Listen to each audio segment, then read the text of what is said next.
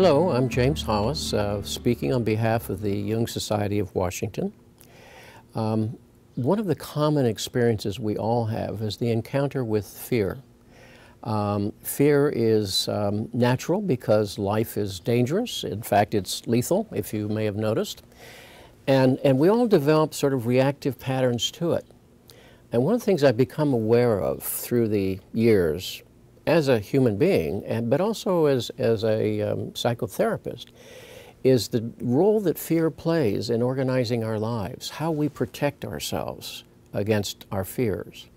And our fears often are sort of driving the energies of our life, our avoidances, our compulsivities.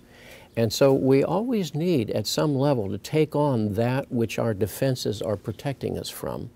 It's kind of counterintuitive. We want to stay protected from them, but the more we stay protected, the more we stay locked into our reactive patterns.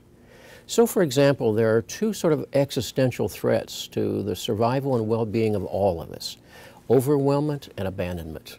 We learn as children, as infants, the world's big and we're not, the world's powerful and we're not.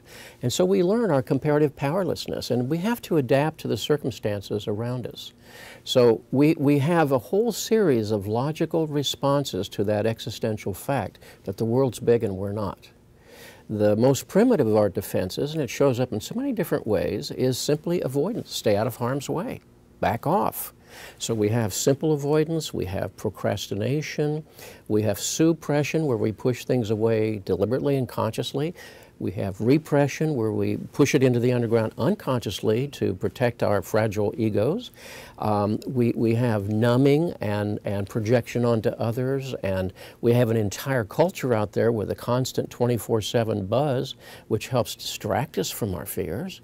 And we can also have patterns of disassociation. All of those are avoidant patterns, so one needs to ask, where are my patterns of avoidance? Where am I not dealing with those aspects of my life that I need to deal with? Secondly, we can often hook into a power complex, and it shows up in intimate relationships, it shows up in social organizations as well. That one of the ways of coping with the magnitude of the world is trying to get control of it in one way or the other. And often parents are very controlling of their children because they can.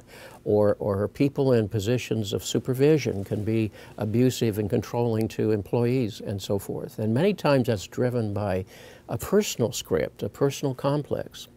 And thirdly, we have patterns of compliance.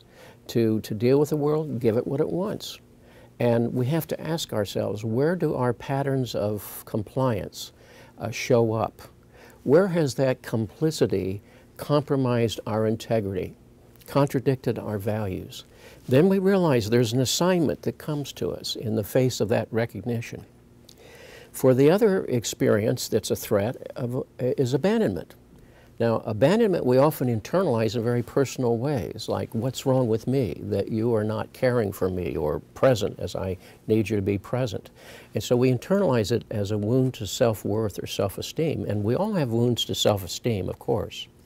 And that'll show up in two different ways, one of which is, and the most common, is through patterns of avoidance and self-sabotage. I'll just not show up because I'm incapable of showing up. I will avoid certain things because I'm not worthy of them. Or the reverse, that's also in response to poor self-esteem, that's a kind of sort of overcompensation, where people are driven to, say, acquire status symbols of power and money and so forth, to say, look how important I am, or look how good and generous I am. And that too is coming out of an unconscious compensation for that elemental fear of unworthiness. Or secondly, we wind up in, again, the power complex, a kind of narcissistic defense. All of us have a wound that is narcissistic in character that doesn't make us narcissists, where we are constantly defending ourselves and often in many ways, denying the reality of what we've said or done or how people experience us in order to maintain that rather shaky sense of self. Or thirdly, we have an inordinate neediness that keeps showing up in relationships, where our unfinished business from the past continues to impose itself on relationships and ultimately, unfortunately, drives people away. The very thing we fear is produced by our own behaviors. So all of these defenses we have are perfectly natural. If humankind hadn't found ways of coping with fear, we still wouldn't be here as a species on this planet. On the other hand, these patterns take on a sort of life of their own, a certain autonomy. They create lifelong patterns in our lives.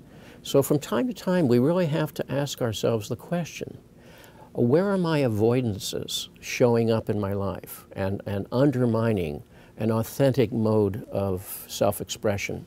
Where am I perhaps complying with pressures from outside that actually violate my integrity or my values?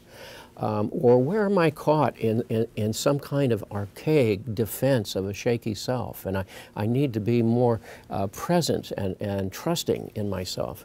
These are important questions, and the failure to ask them means that I'm living in bad faith with myself and, of course, bad faith with other people. Now, if you're interested in this subject or subjects like it, I would invite you to consider taking a class or attending a lecture from the Jung Society of Washington. Thank you.